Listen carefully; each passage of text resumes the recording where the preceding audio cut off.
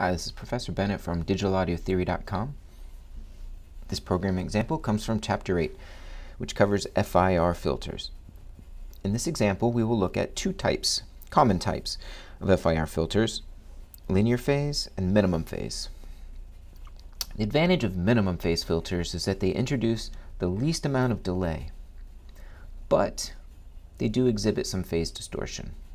On the other hand, linear phase filters have zero phase distortion, but they can introduce a fair amount of delay equal to the filter length divided by 2.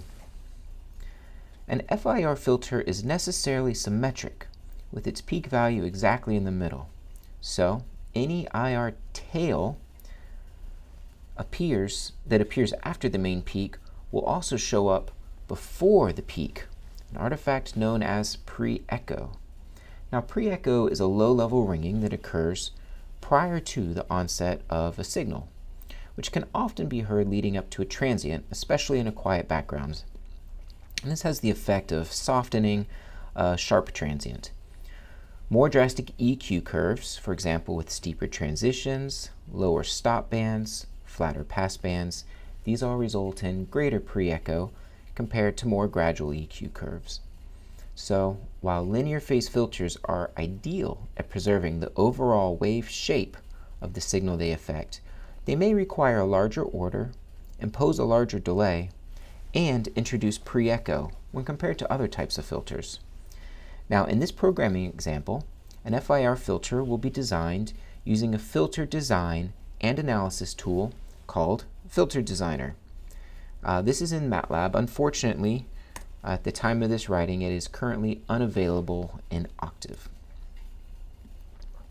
So since the filter effects are more easily heard with transients, a recording of castanets and silence will be used, and they're available for download from digitalaudiotheory.com. So let's design the filter.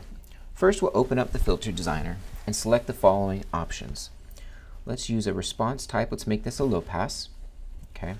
The design method, so it's going to be an FIR filter, and this is going to be least squares. We're going to set the order to 256, our sample rate to 44.1. Let's set the last pass frequency will be at 1K, and our stop frequency will be 2K, so that means we have a transition band between 1 and 2K. So then all we're going to do is we're going to click Design down here, and we can see the magnitude response straight away. So this is a linear phase filter, so you can see that in the passband, the phase is a straight line.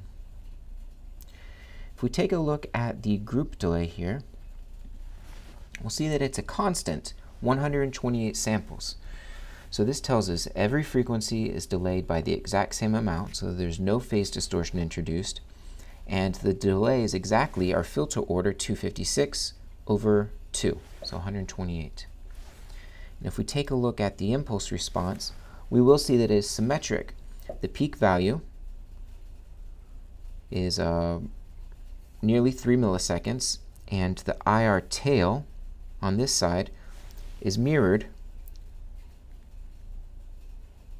to before the peak. And this is what creates our pre-echo. So we're going to bring this to the workspace by clicking File, Export, and these coefficients, let's give them, we'll call them A underscore LP. So these will be our linear phase coefficients. Now we're done with the filter designer. Here are the coefficients. Okay. So we're going to use these coefficients to also generate a minimum phase version of the same filter using the command FIR min phase right here. So we're going to save that into a variable called A underscore MP for minimum phase. Now the castanets will be filtered with both of these using the filter command. Let's load it up. Let's listen to the castanets first.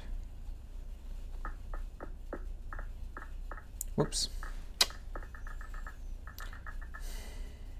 That's the filtered version. Let's listen to the unfiltered version.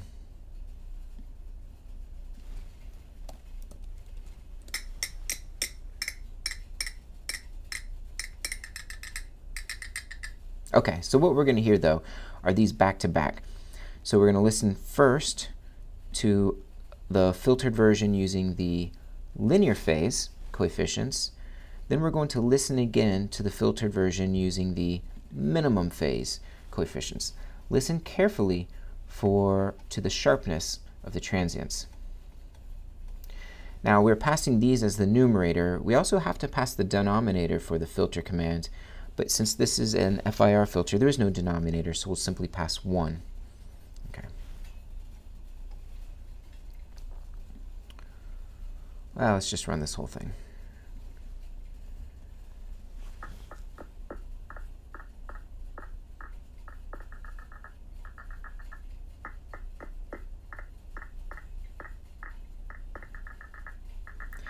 Now, as you listen to the two outputs, can you hear a difference? In this case, to best preserve the transient, we would likely select the minimum phase filter, which preserves the sharpness of the attack. However, examine the group delay of this filter. It is highly nonlinear, even in the passband, which is where we are here. We're going from DC up to just 1K. So this is the passband. We can see a highly nonlinear group delay. The GRP delay, or group delay function, takes as arguments the feed forward and feedback coefficients, the frequency resolution, so how many frequencies to analyze at, and the sample rate. This lets us see the frequencies that are undergoing the most amount of phase distortion. In the next video, which is from Chapter 9, we're going to look at FIR filters in the frequency domain. So, thanks for watching.